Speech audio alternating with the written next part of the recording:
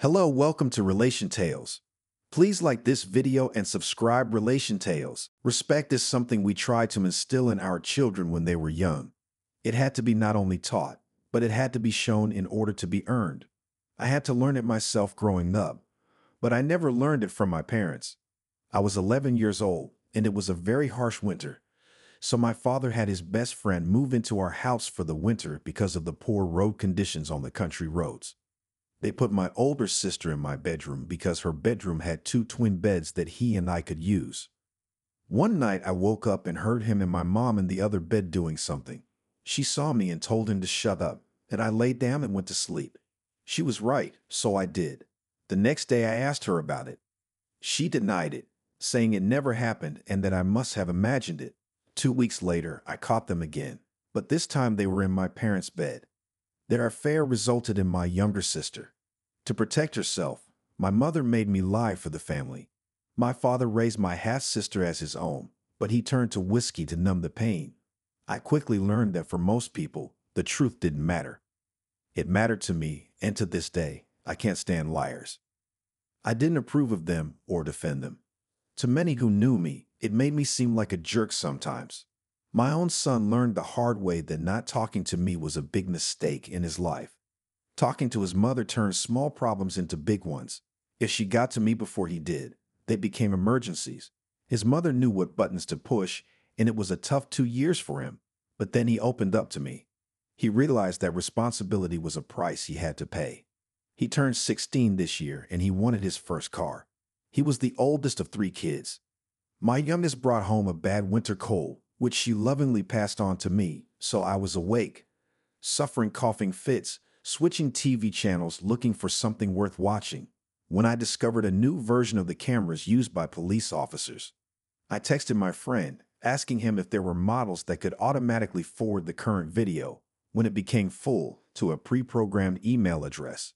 2 days later, he called and told me about a product that did just that, but it didn't cost as cheap and only worked as intended if you had free Wi-Fi. 3 of these devices ended up costing me over $2,000. I had David bring them to my office at work, along with a new laptop I bought for personal use. At the advertising company where I worked, we oversaw all commercial shoots, so I often traveled to different places for days at a time. The owners of the company were twin brothers named Robert and Stephen Walker. Stephen liked to gamble and never got married. We got along well. I'd been working there for years and was now making a good salary, so things were going well for me. When I was away, if my wife needed someone to accompany her, Robert, who is gay, would step in. It helped improve his public image. David Peters brought them to me at my office on Friday afternoon, along with a few other things for me to look over. The first thing he said I needed to do was to set up an email address in the cloud to which the videos would be sent. So I created a new account just for that. The cameras were no bigger than a diamond stud. They are all motion activated, so he had one of them embedded in the earrings. They could run for up to a week before requiring recharging, which was done wirelessly when a signal was detected. All she had to do was remove them and put them back in the box. Each camcorder had its own ID number, and she presented it to everything they sent. He asked me why I needed them. I explained that my intuition was telling me something was wrong, but I didn't know what. I wanted to see for myself if my stomach was wrong. Sunday night, I was scheduled to fly out for another trip. On Sunday, I presented Deborah, my wife of almost 18 years, with her gift. Diamond earrings that dangled down from a stud. She loved them and promised to wear them the whole time I was gone. Before heading to the airport, I stopped by the office to pick out a few necessities. This gave me the opportunity to leave a note in both of my boss's offices that I would call them if there was a problem. I installed one camera in each of their offices so that it would give an uninterrupted view of their desk. Both were directly connected to the sources they needed. I flew from New York to Whistler on the west coast of British Columbia because we had a 2-week shoot scheduled for a new ski board commercial. Luckily, there was still snow on the high mountains. I'm not very tall, only 5 feet 9 inches, weighing 166 pounds with a 32-inch waist. Deborah always jokes that I should wear boys' socks for ages 3 to 9. Her wrist was thicker than mine. We were both the same height, so she was around my size. She never wore heels. She had a nice chest, but anything bigger than her mouth would be too much for me. With her long blonde hair, she caught the eye of many men, but she always turned them down. When I was home, our life slowed down but stayed pretty normal. It seemed like our kids took after her side of the family, so I didn't have any reason to doubt it, just to be safe. And because we live in the city, we agreed to have our kids' DNA tested. We also fingerprinted them in case anything happened to them. On Wednesdays, while I did karate, she went to the theater, and the rest of the time we spent all of our free time together. On Fridays, we'd go out to dinner and dance because we both loved to dance. Weekends, when possible, we devoted to the kids. Deborah had her own home interior decorating company, which brought her a good income, and she had an answering service when she wasn't home. There were times when we were both loaded with work and were away from home. Both of our parents came to the rescue. As a result, our children developed deep relationships with both of them. On Monday evening, I started going through the information sent to me, sending daily updates on the laptop provided by the company. Then I opened mine and discovered 3 sent messages. The first one that caught my interest was a fight between Stephen and Robert. "I'd had enough," said Robert. "Being your muse so you can entertain Deborah is no longer fun. God, if Glenn ever finds out, we're screwed. He's doing the work for 3, and without his abilities, we'll lose millions. Do you know how many clients we'll lose if he goes to our competitors? You've got to stop this now." "I can't," said Stephen. "I love her, and according to Deborah, their 3 children are mine." "Jesus Christ, you're an idiot," said Robert. "I'm going to our corporate lawyer to ask him what we should do to protect the firm. If the truth comes out, we're all screwed. Glenn will destroy us all, and he'll have every right to do so." I went to the bathroom to throw up. I called my older cousin Gordon, an expensive divorce attorney, and got him out of bed. Let's just say he wasn't impressed when I told him what I had learned. He told me to send all the videotapes I had received to him, and he would start taking action on his end. The first thing he wanted to arrange was to get a sample of Stephen Walker's DNA. The videotapes themselves couldn't be used, but the written transcripts of the conversations could. He asked me to send a copy of my company's human resources manual to his office. He also asked me to find a notary public to fax him a power of attorney. Tomorrow, I'll get the private investigator we're working with to help in this case. They'll figure out the when, where, and how. It's a good thing you're in Canada. If you're not around, things will be easier because they won't be as cautious. If everything goes well, it might be a good idea to deal with them before you come back. I said it would be in a little less than 2 weeks, but it might take longer. The next morning, I called my assistant who handles everything I need during the shoot. I asked her to forward the instructions to my cousin's Keteet office. Nora said she would do so and commented, "I guess you finally found out." After answering yes, she said she would remain silent for now, but was willing to testify on my behalf if necessary. So management knew all along. I then stopped by the family doctor's office to explain that I needed to send copies of my children's DNA to the lawyers since I was drafting a new will. I charged the fee to my credit card. One of the Canadians working with us was able to get a notary. The rest of the week I just sent videos because I knew my cousin would explain everything. The rest of the week I spent the rest of my free time fighting with myself not to go to the gym and get drunk. I now understood my father's pain. On Friday afternoon, after sorting out my plans for the weekend, I flew to Vancouver by helicopter and then drove all night to New York. After getting a rental car, I parked it on the street near my house. I was surprised to see relatives picking up our 3 children. Half an hour later, Deborah came out wearing a new dress and high heels that hugged her body. When she left, I turned off my alarm clock and went to my office to get what I call 16 journals. They had the dates of each trip, what happened, and where I was. These logs had saved me from legal trouble more than once. An hour later, I was at Gordon's house, sitting in his kitchen discussing what he had found out.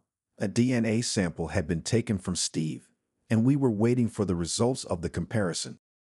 They had also discovered the penthouse that the two had owned for 22 years. The neighbors thought they were a civilian couple, and he had proof that they were both there so regularly that the neighbors thought they worked weekends and nights. Twice a week, they had a house cleaning company come to their house. He had an affidavit confirming that they were a civil couple even before we met. Her firm's only client was a limited liability company that sold and bought inexpensive apartment buildings, then remodeled them, and sold them to new buyers at inflated prices as furnished apartments. This firm was wholly owned by Stephen Walker. The company's tax records showed that Deborah was making over $500,000 a year after expenses, but was extracting less than $80,000 for herself. My children might not be mine, but were they Stephen's?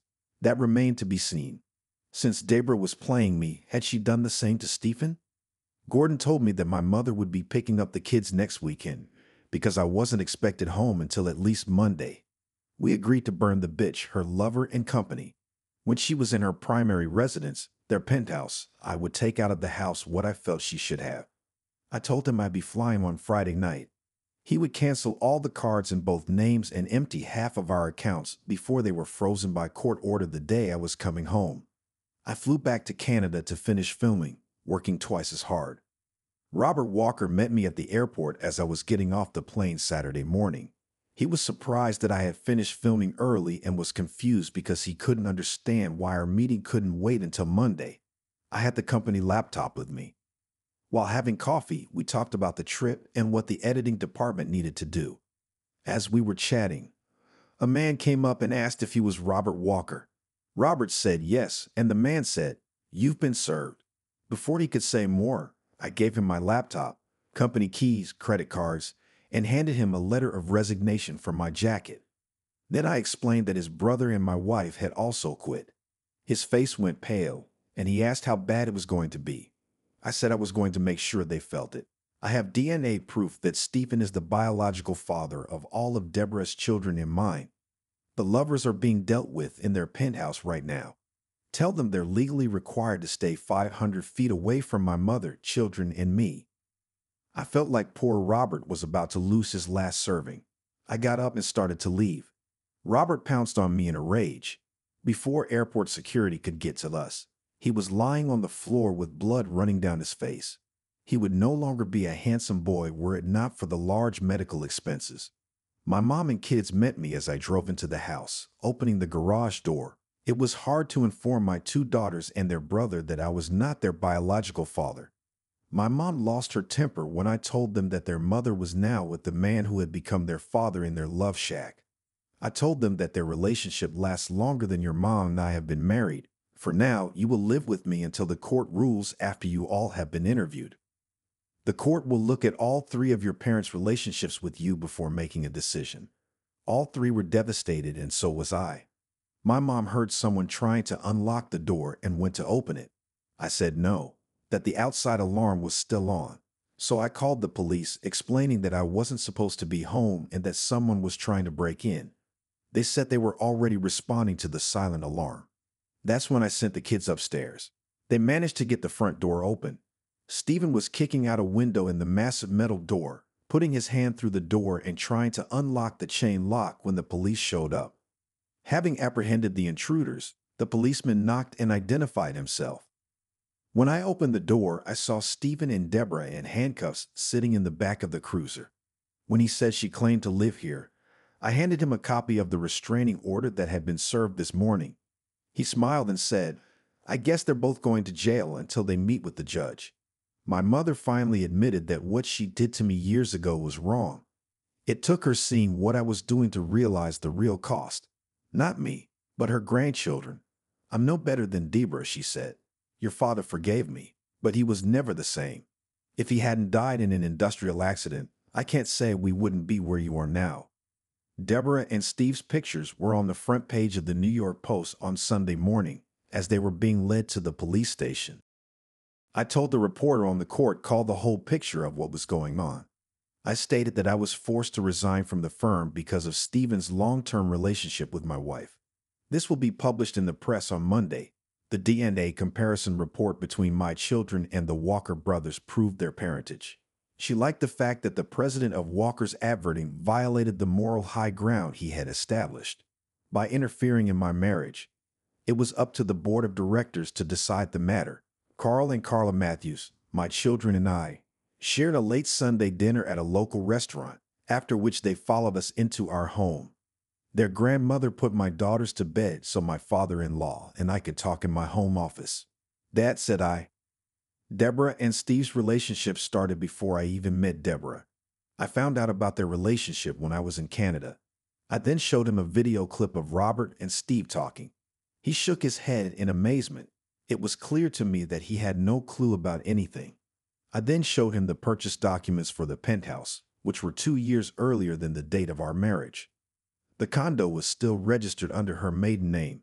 Damn, Carl exclaimed. The day you got married, you were already an asshole. When I saw that clip, I hired a lawyer and a private investigator. Both of them thought they had protected themselves so well that it would be impossible to uncover the truth. I said quietly, I won't let what's happening in my life affect Mom's relationship with you and your kids. I gave him my copies of court documents and reference materials.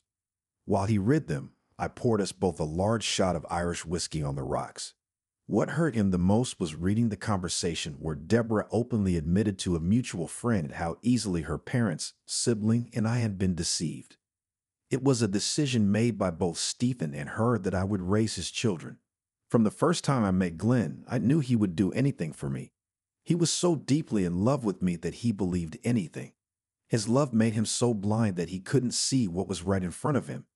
Stephen, seeing Glenn's natural ability to notice the smallest details, made him his wand of choice on set. The cost of reshoots dropped by 80%. As a result, the company's reputation and profits skyrocketed. Glenn thought our home life was good. He never thought anything was wrong, and besides, he's a great father. When Terry, my youngest, graduates from high school, I will file for divorce and get him out of the picture. To do that, I'll use the escort services Stephen's firm provides. The bastard won't even know it's over. It will be very easy to get as much out of him as possible, she said with a laugh. I returned and saw my father-in-law crying. Where did you get all this from? Asked Carl seriously. I opened my laptop in front of him, went into my email and opened the latest email from Deborah's cell. I opened the video file and turned on its playback. Steve, this is frustrating as hell. I don't know how Glenn found out about this, said Deborah. He claims you're the children's father, but he hasn't shown us proof, so it's still the ramblings of his lawyer trying to build a case. What we're dealing with is just smoke and mirrors. Right, replied Steve. But Glenn resigned and served Robert on Saturday. Will he be serving corporate tomorrow? If so, that's when things will become clear. We're lucky the judge got off with a warning. Now I have to figure out what to tell the board of directors. I need to get my office, clothes, and personal belongings out of the house, so I'll be looking for a divorce lawyer tomorrow. Another thing I have to decide is what I'm going to tell my parents. Whatever I say, I have to make it seem like it's Glenn who's cheating, not me, and that you're just a friend helping me out. Do you think they'll buy that? Asked Steve. After all, we both know your kids are mine. They have no reason to doubt me because they've never caught me doing anything, so their faith and trust in me is assured, she replied. If I have any doubts, I will start crying. My tears have always brought them to their senses. After all, I've always been Daddy's little girl. What about our 3 children? Do you want them to take my last name after we get married? Asked Stephen. Upon hearing this, I turned off the video because I almost cried.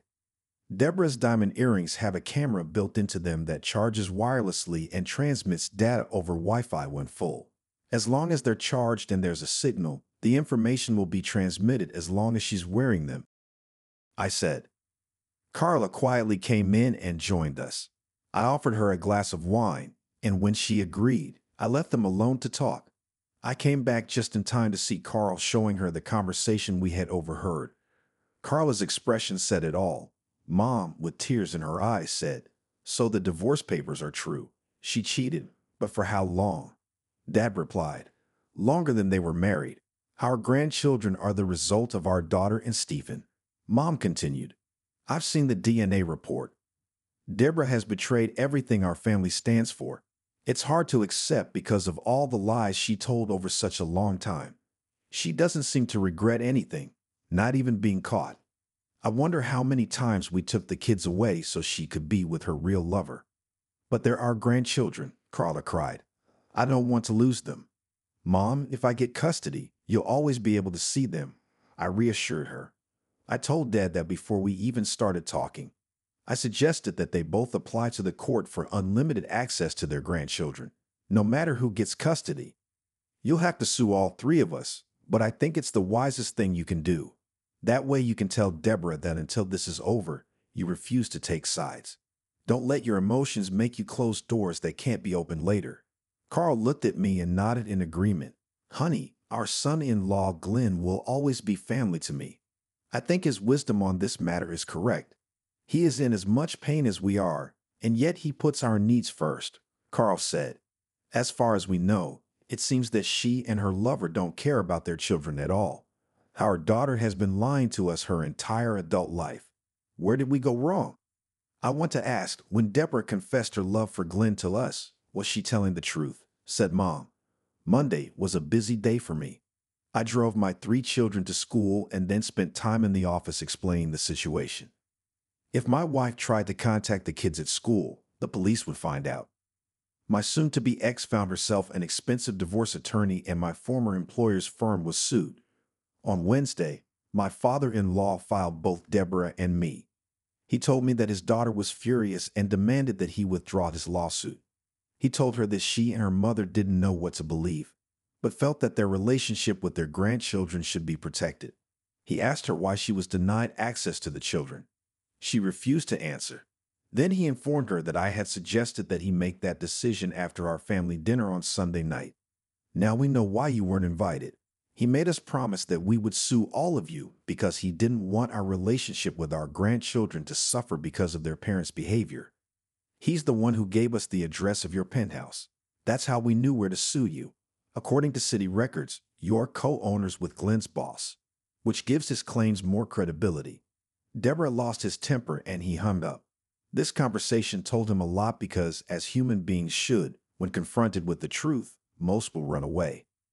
Luckily, Friday was the last day of school before spring break, so my in-laws, my 3 kids, my mom, and I went to Disneyland for a week, leaving on Saturday and coming back a week later.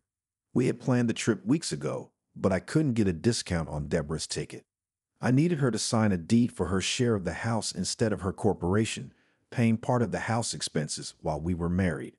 I wanted her to believe it wouldn't be considered a marital asset in the divorce. She didn't realize her corporation would be involved because she ran it from home, and its legal address was our house. Walker's Human Resources Department agreed to terminate my employment under those terms.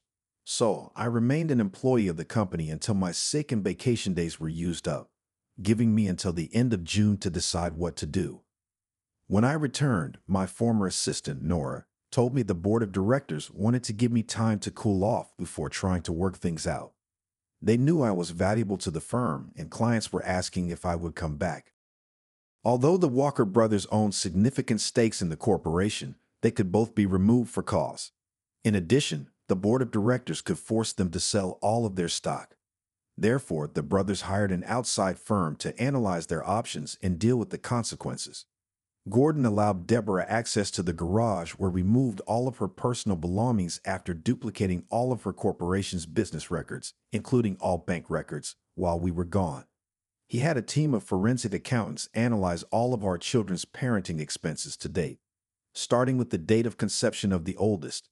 Using a semi-annual interest rate, he divided the cost of each year by 3 and calculated the cost of Steve Walker's involvement in my cuckoldry, doubling it for undue stress and suffering, then added interest to bring it to present value. The second lawsuit against him was for alienation of affection. I also sued both brothers for interference with the marital relationship. I used the adultery ground against my wife. The kids had just gotten home from school when there was a knock on our front door. It was a social worker checking out a complaint about me not watching the kids. I learned that the call came from my soon-to-be ex-attorney. My son led her into the kitchen where she caught me and my daughters working together to prepare dinner. She smelled the roast cooking in the oven. When she explained why she had come, I told her to rummage through the cabinets, refrigerator, and freezer while I continued peeling potatoes. After complying with the request, I offered her a cup of coffee and pulled out a couple large mugs. "Miss, I'm sorry I didn't catch your name," I said. "This is Tricia Marsh, Mr. James." She replied. I asked her to call me Glenn and then suggested that if she had time, she should interview my children right now, since I assumed the court would order it. "Since dinner will be ready in an hour, We'd be happy to have you join us if you can, she agreed. My son Carl led her into the den and they talked while Tina and Terry helped me. After a nice dinner, Tricia talked with my daughters for a long time afterward. Carl and I did the dishes together. None of the kids had done their homework, and I had to write them notes explaining why if anyone asked. Finally, Tricia and I were able to talk privately. The first thing I did was show her Stephen and Deborah's chat room. For over 16 years, you'd never suspected anything, Tricia said. They had everything planned out. It seems she wanted kids, but he didn't, so they chose you to raise his kids. That's how I see it, I replied. It makes me wonder if I really knew the woman I was married to. I'll make a note that our marriage was full of lies on her part. Tricia explained. The fact that they planned it all together makes you question if they truly cared about children. They seem to view the kids and you as obstacles they need to work around. Your wife's lawyer is trying to make it seem like you don't care about your children, but from what I've seen and heard, that's not true at all. I was surprised to hear that you told them Steve is their biological father. It's good to see that all three want to stay with you. Are you listed as the father on their birth certificates?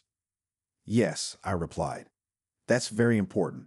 It shows that you didn't know and have been treating the children as your own all this time. It will be important to the court when the custody issue is decided, Tricia said. I will give you my email address so you can send me that clip because the judge will have to see it. Seeing situations like yours makes me realize once again why I never got married. I can't change the past, I said with a smile. Besides, I love my children regardless of who created them. They may not have my genes, but everything else about them is me. I like the way you look at it, Tricia said. I'll have to investigate your soon-to-be ex's house and interview them both. But right now the deck is tipped in your favor.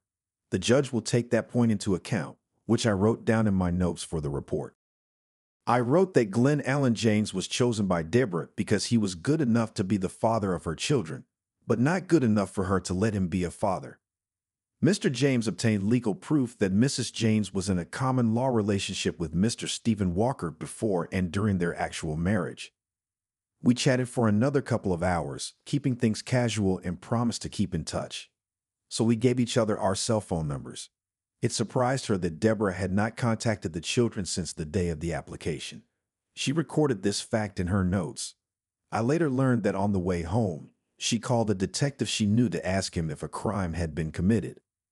He said there had been, but he thought he should contact the prosecutor's office to see if they would be willing to prosecute.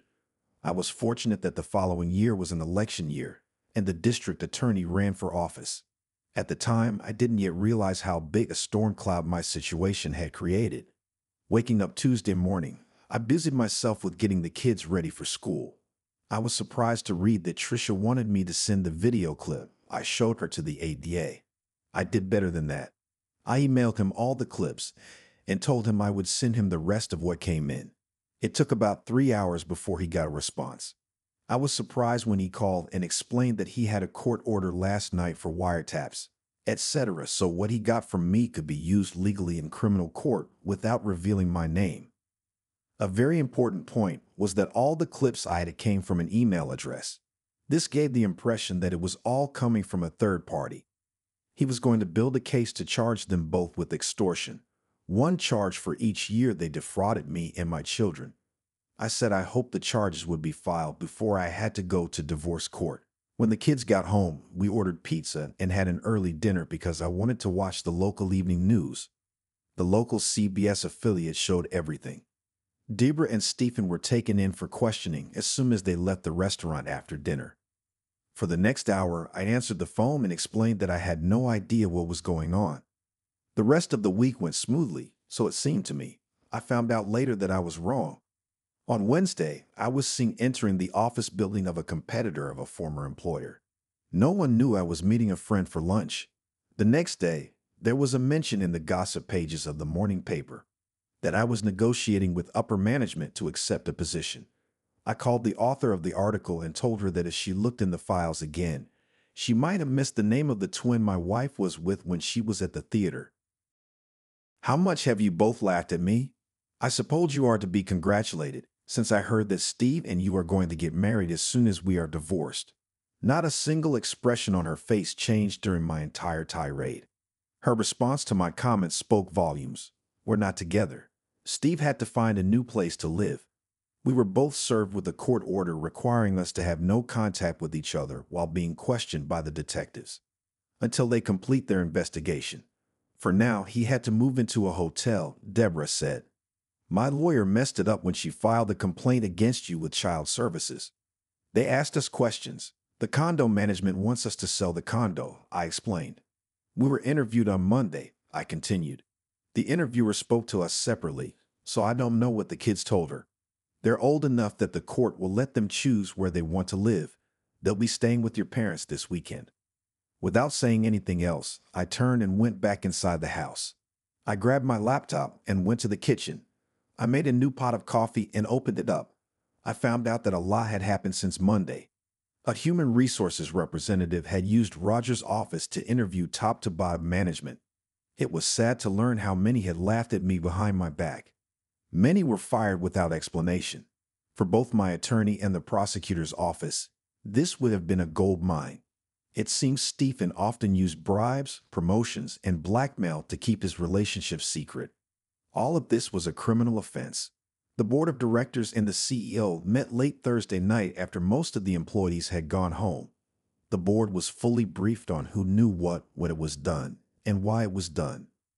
Even former employees were interviewed. They discussed what should be done with Stephen and Robert. Stephen was finished as president of the firm, and Roger was to be forced out. The HR director told the CEO that I had been seen entering the commercial building and that according to her reliable sources, gossip columnists, I had been contacted by competitors. The CEO smiled and said, "But can they offer him the position of president?" The HR person picked up the phone and explained that she was on her way to see if Nora was still working. The CEO asked why.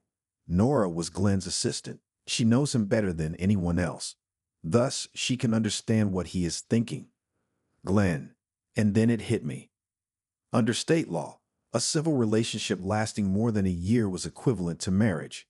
I picked up the phone and called the DA's office. I explained my idea and he liked it. Legally, Deborah could be charged with bigamy as soon as they could prove their relationship. I gave them Gordon's office number and asked them to fax copies of everything we had. 2 hours later, Gordon called. "Dan it, Glenn.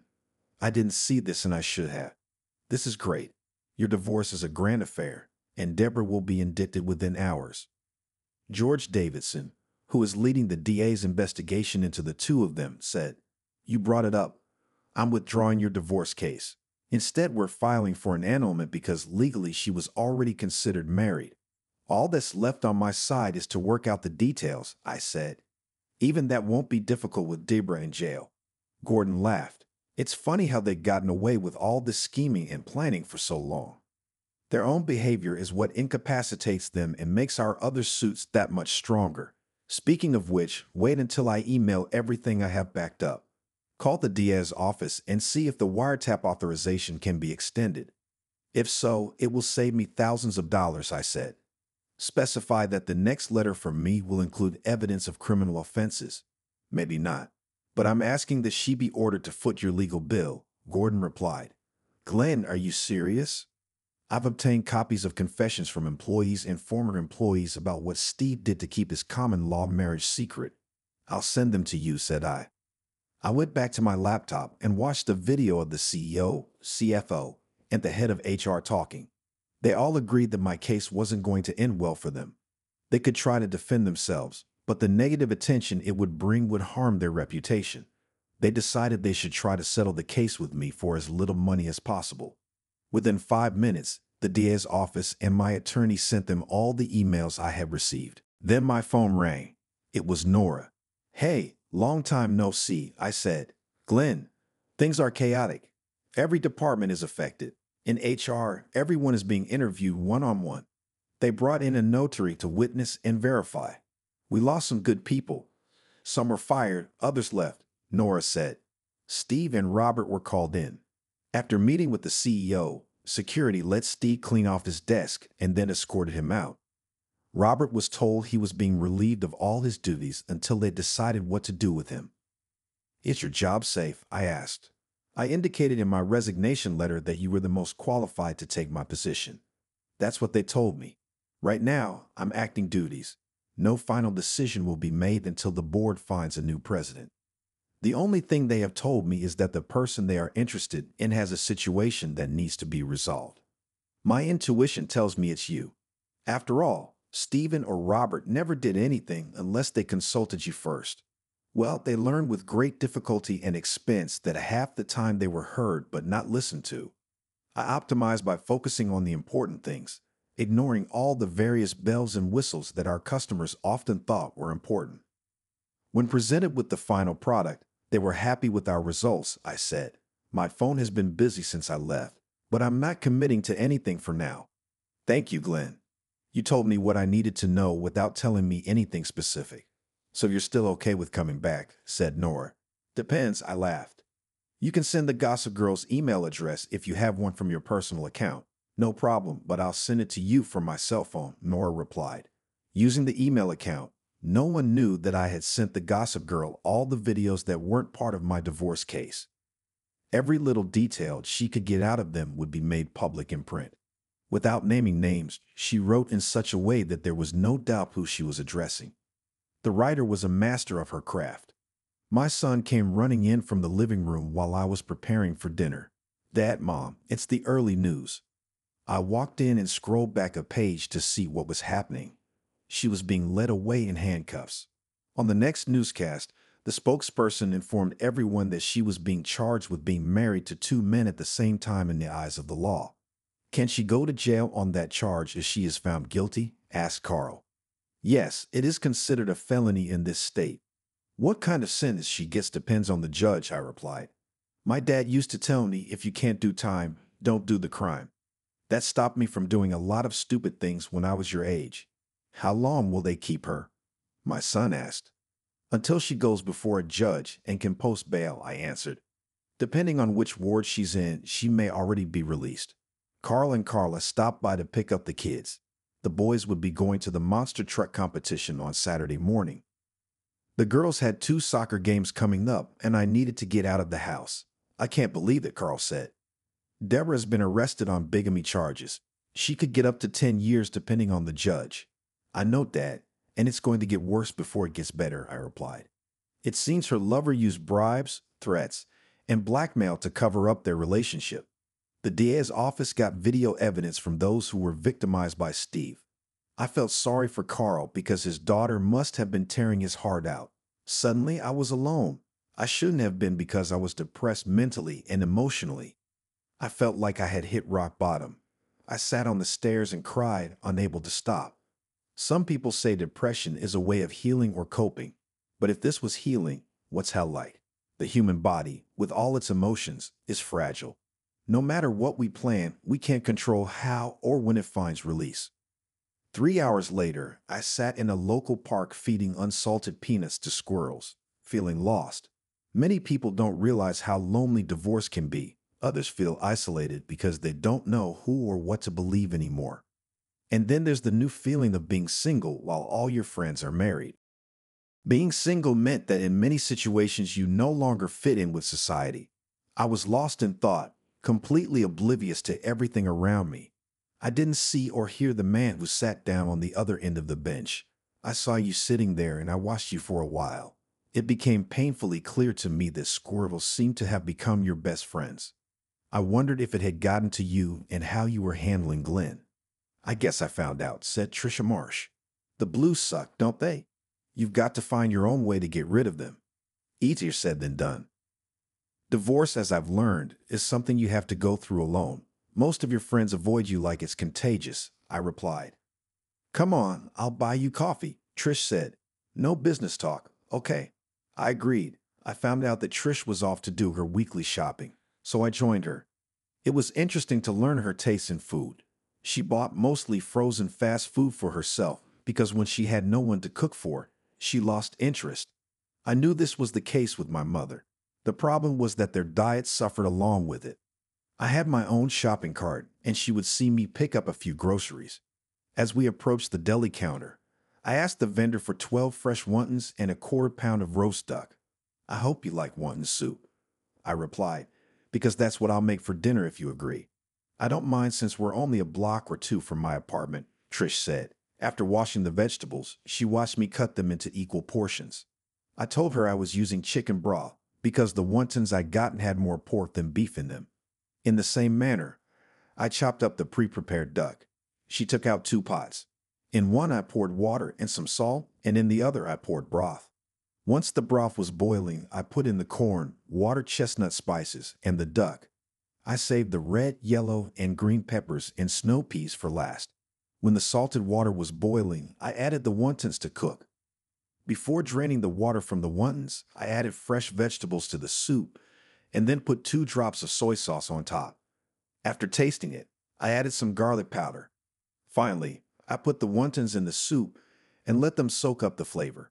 Then I served it on the table. As soon as Trish tasted it, she was happy. I made enough for several bowls so she could have leftovers. During our chat, she found out I like to make lots of wontons and freeze them for later. Another trick I explained was to use a little less broth and add cornstarch as a thickener to make the dish a stew that could be served over rice. When she found out how little I had spent, she was shocked. I left her house in a good mood. Trish had accepted me for who I was. Surprisingly, it was what I needed all along. Recognizing who you are helps you go a long way, and today it moved mountains. On Sunday, while reading the morning paper, I noticed a 2-page story in Gossip Cop about the former president's ongoing efforts to maintain power and control over his personal situation. This included everything from promotions, blackmail, and bribery. At the end of the article, the question was asked, is this being investigated? If not, why not?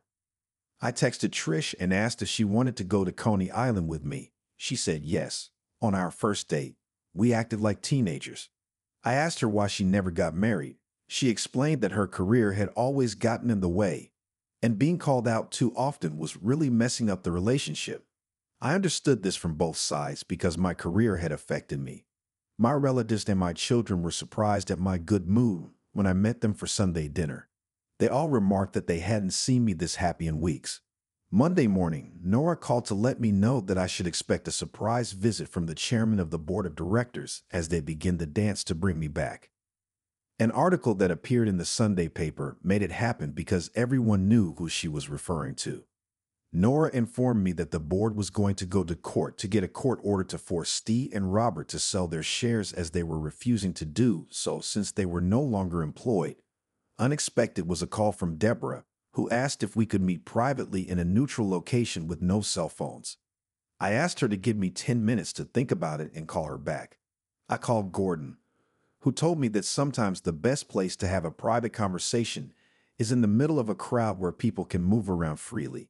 I ended up meeting Deborah at the Nathan's hot dog stand in the park at 1 o'clock in the afternoon. We found a bench to sit on. We pulled out our cell phones and turned them off, leaving them in plain sight. "What do you need, Deborah?" I asked coldly. "I need to know if you know who's doing this to Steve and me," Deborah said bluntly. Gossip Girl is pressuring the police, almost directing them. Stephen's corporation that he founded kicked him out. Robert thinks he was kicked out too, and now you file for an annulment. Well, Stephen's problem comes from the board of directors, I believe. I have been informed that it is the source of the information the police get. Because of that, they have been able to discover facts and witnesses to events, I said. I can't discuss anything about our situation because my lawyer doesn't want me to. Then why did you agree to meet with me? Asked Deborah. You know, we have dug ourselves a huge hole. I was informed that Miss Marsh took her report to the court late last week. We were told that all the children want to stay with you. Given what Stephen and I are facing, I have to agree. Another lawyer says I'm facing a lot of jail time if the judge hearing the case agrees that, legally speaking, I was married to Stephen. In his opinion, it comes down to a matter of interpretation as to whether it is a marriage since he does not have a marriage certificate. I need to be able to tell my 3 children that I saw you today, I replied. They will be asking my opinion on how you look. How are they doing emotionally? Asked Deborah with genuine concern. They have their moments. At times it's bad because I can't explain or answer their questions, I said. What questions? Asked Deborah, looking for a way back into their lives. What did they do to deserve such a punishment? Even I've asked myself that question several times. You should write a book about being married to 2 men for almost 20 years. With that kind of interest, it will become a bestseller. With those words, I got up and left. Deborah was always focused on herself. She was like an old dog that never changed. What's worse, I couldn't even feel sorry for her because I realized I didn't have any emotions left. When I got home, I checked my email and found a video of me there. Deborah's voice was loud and clear in the chat. I forwarded it to the gossip columnist with a huge smile on my face. On Tuesday, the gossip column printed in big letters that bigamist Deborah James was planning to write a book called Tell All about her 18 years as the wife of two men. This news made Carl and Carla Matthews even angrier because it seemed like their daughter was proud of what she had done. Gordon called me Wednesday night with good news. The day in divorce court had gone well. The judge agreed that in terms of state law, she was already married when we got married. Since we were not legally married, the annulment was granted. This gave him some leeway on the division of all assets. Although Deborah's attorney stubbornly resisted, the judge ruled that since she worked from home, Deborah's corporation should be considered a marital asset. He ruled a 65-35 split in my favor. Each would pay their own attorney fees. Deborah's attorney tried to convince him of a more equitable division. He replied that since her first husband was not listed in this divorce and he was involved in the scam, I would award Glenn James his share. I had to agree that we had hit her hard. I was granted temporary sole custody of the children until her criminal problems were resolved. But I had to allow her unrestricted access to her children. Stephen Walker was arrested Friday, and suddenly many people he had mistreated over the years found themselves in a legal situation requiring them to cooperate with the district attorney's office. Deborah's life was going downhill. Until a couple months ago, she had two lovers who kept her warm at night. Now she had none. I was busy working on the landscaping around the house when the chairman of the board showed up. "We need to have a serious face-to-face talk about this mess, Glenn." "I hope you had plenty of time," said Bill Burrows. I stood up and extended my hand to Bill, and he took it. "It wasn't about the firm," I said. "It was all about the people who work in it."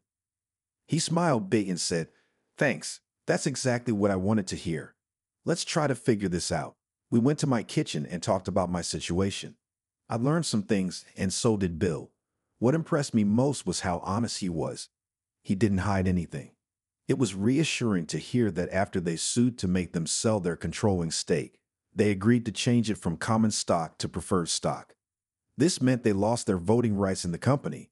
I told him that was one of my worries. He analyzed each layoff one by one, explained the reasons, and talked about the people who had quit. I told him there were a few people I would like to try to rehire if I came back, because in a way they were in the same situation as me. You can't blame people for something they didn't know. I was caught off guard by the amount he offered on behalf of the firm to settle the lawsuit. I called Gordon, who talked to Bill. I told Gordon to go along with it. He then pulled out a contract to be president of the firm and held it out to me. "I know you won't do anything until your lawyer gets his hands on the paycheck," Bill said. "While you're waiting for it to be ready, review this. I think you'll be more than satisfied." When he left, I marveled at the time. We had talked for over 3 hours. I called Tricia, hoping she wasn't busy today. She wasn't busy. I asked her if she wanted to join my family for a holiday dinner. "What are we celebrating?" she asked. "My divorce, getting custody, settling a lawsuit against my former employer, and my possible return to work," she agreed. I phoned the restaurant, which had a small private area, to check if it was available. Luckily, it was free. I made reservations for 8 o'clock that evening. Then I called my in-laws, my mom, my sister, and her husband, and they all said they could come. I asked my sister to bring the kids along. I also called Tricia and told her I'd pick her up at 7. On our way, we stopped at Tricia's house so I could buy a mix of red and yellow roses with ferns and a lovely vase to thank her for all she had done. During the drive, the kids playfully teased me about falling in love, sharing what they liked about her. I left the kids in the car and went up to her apartment by myself when she let me in. Tricia loved the flowers and she looked amazing. Tricia Marsh was wearing a pretty yellow dress the color of early summer. Her blue eyes sparkled with wonder. She had prepared herself to make a good impression, and she did. "Since you brought flowers," Tricia giggled, "does that mean you consider this our first date?" I didn't know what to say and stammered as I tried to speak. Tricia smiled and took my hand. It's been a while since I've made a man lose his breath, Tricia said with a smile. I'll take that as a yes. To this day, I can't forget that moment. We got in the car. The kids were gushing about me winning custody to her. I told her who else was coming to the party. Tricia replied, "Wow, I'm meeting family on our first official date." Tammy, my oldest daughter, who took her maternal grandmother Carla's example, said she really liked the flowers my daddy bought for her. Tricia then showed her a picture of them, and it became her home screen. Due to traffic, we were 10 minutes late. I had pre-ordered 2 bottles of one of their best sellers, a medium champagne. Before I even started introductions, Terry, my youngest daughter, told me that this was Tricia Marsh, our father's girlfriend. Tricia and I burst into laughter. It set the mood for the whole evening. At dinner, I explained the court order and its rulings to everyone. Then I talked about the pending settlement of the lawsuit against the firm and the fact that Robert and Stephen Walker had been removed from their management positions. The final piece of news was that I had been offered the position of president.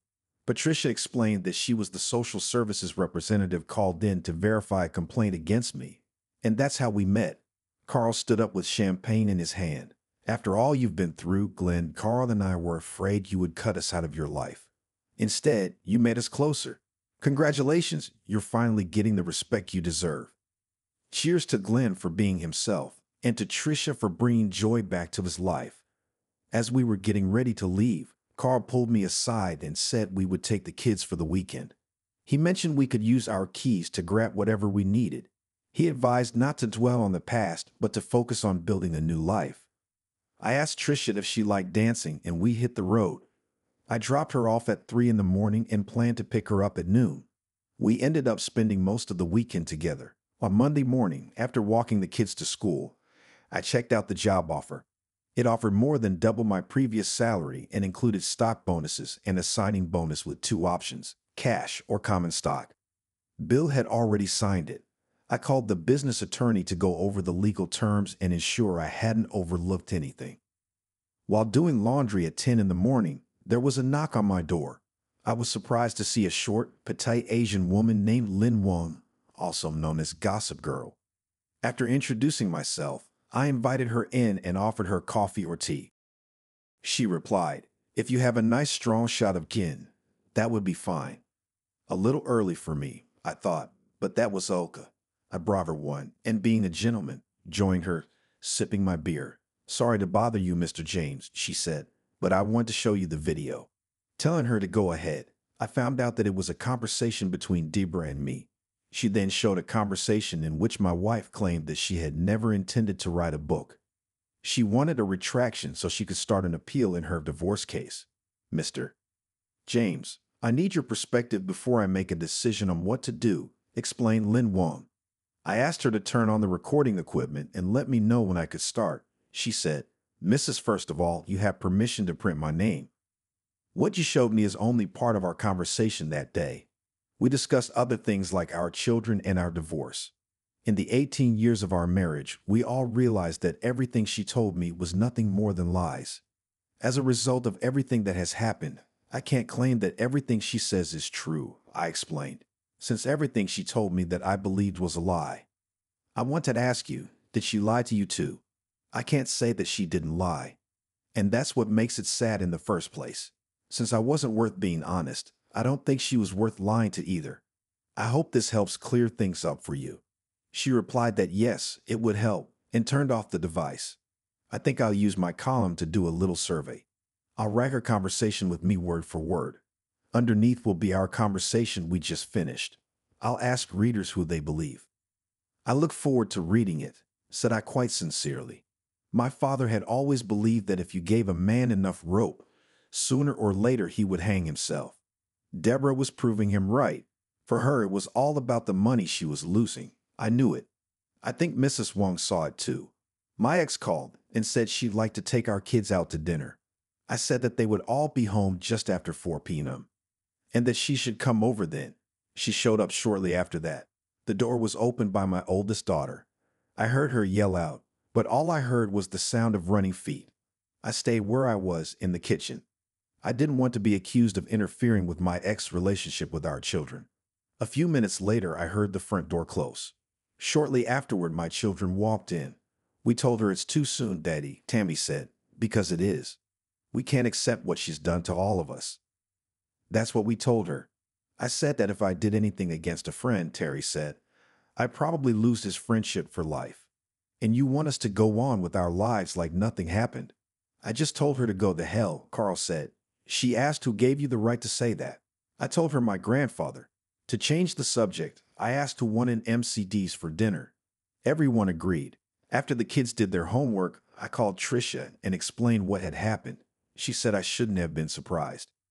Even though you tried to hide it, they could still tell you were deeply hurt. It seemed like Stephen's legal issues were really affecting him. He instructed his legal team to settle the matter as cheaply as possible. Robert quit his job and decided to sue me for the damage to his face. That Friday, after my attorney made some adjustments, I signed the contract and called Bill. We agreed to make an announcement the next Friday. I shared the news with Gossip Girl. My mother offered to take the kids for the weekend. Tricia was busy with another case. In my spare time, I tried to track down a few people who had quit. Two, whom I thought were key to my reorganization plans, agreed to return as soon as I showed them my new contract stipulating that the head of human resources quit or be removed from his position. I learned that they had approached her to warn her about what Stephen was doing, but they were ignored. It was very amusing to read Mrs. Wong's comments. After she recounted word for word the conversations Deborah and I had, she asked readers for their thoughts. Then she wrote, having met these two, she said, I had to wonder what Deborah even found in Glenn. He gives the impression of a kind, loving, and considerate man. The kind of man any woman would want to have. Deborah is a hunter, always seeking thrills and power from those with whom she can never find the happiness she craves. She will be what you want her to be because she doesn't know herself or feel comfortable in her own skin. She puts a mask on everyone she meets, and it's not makeup on her face. Deborah James used Stephen Walker as much as he used her. That is what helped them keep their relationship alive. As I read this book, I thought it hit the spot. On Monday, I contacted a service that was looking for a housekeeper to work Monday through Friday. With my new salary level, I could afford it. I called the chairman of the board of directors and let him know what I had learned. When he found out they were telling the truth, she was let go. That night, talking to Tricia, I asked her if she knew anyone who burned out working in their field. She asked me why. I told her I was searching for a human resources manager who had been let go from the company. She said she knew two people who would be great for that job. I asked her to have both of them get in touch with me.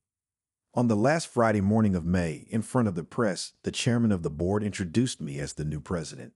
I informed the media that our company had faced a staffing crisis and we were now moving forward with a new team. I introduced the two new vice presidents, explaining that they had both left their positions because of the previous management's behavior. I emphasized that we wanted all our employees to be honest and have integrity from now on. Then, I introduced the new head of human resources, highlighting that we were the first organization to hire a former social worker for this role because we aim to have higher moral and mental standards. I asked my former assistant, Nora Richards, to stand up. We are very pleased to announce that Nora Richards has been appointed to the newly created position of vice president, handling all aspects of commercial production on our production team, I said. Nora was greeted with a round of applause. Thus, it was made clear that dedication and hard work meant something. Deborah fought the bigamy charge, lost, and is serving a sentence of 2 years minus 1 day. Stephen settled all lawsuits and is serving a 10-year sentence. Robert is appealing his defeat for the 3rd time. Tricia Marsh and I continue to date, and the kids push us to set a wedding date. Second story, my female 56 husband of 34 years cheated on me with my daughter's 18-year-old best friend. My husband of 34 years, age 58, cheated on me with an 18-year-old. Me and my husband have had a perfect marriage for the past 34 years. We have 4 daughters together who have all become successful and had kids of their own minus our youngest, age 17, Annie, who we had 16 years after our first. Annie still lives with us as she is senior in high school. Annie is very popular and quite often has friends over on the weekend and after school. Annie has a best friend named Bailey, age 18, who is almost always at our house. Bailey has formed a very good relationship with my husband and I. She comes to church with us most Sunday mornings and often comes to family gatherings. About a month ago, I started realizing Bailey and my husband would often watch movies together on the weekends after Annie fell asleep. I didn't think much of it in the beginning, but grew more uncomfortable with it as it continued almost every weekend for over a month. I even walked into the living room to see my husband cuddling with my daughter's friend on my couch. 2 days ago, I asked Annie about the situation and found out Annie had no clue this was going on and said she was going to express to Bailey how uncomfortable she felt about the situation. Annie also informed me of a situation Bailey had with another one of my daughter's friend's dad where she would get him alone and talk badly about his wife to try and trick him into sleeping with her. Today, I got up the courage to go through my husband's phone. I know it's an invasion of privacy, but a woman's intuition is never wrong. The first thing I checked was his messages. I found the contact with Bailey's name and clicked on the messages. When I looked at the messages, all I saw was a message from my husband that said, "I can't wait to do it again next weekend," with a winking emoji. The response from Bailey read, "I can't wait till you're out of that place and we can do it every day."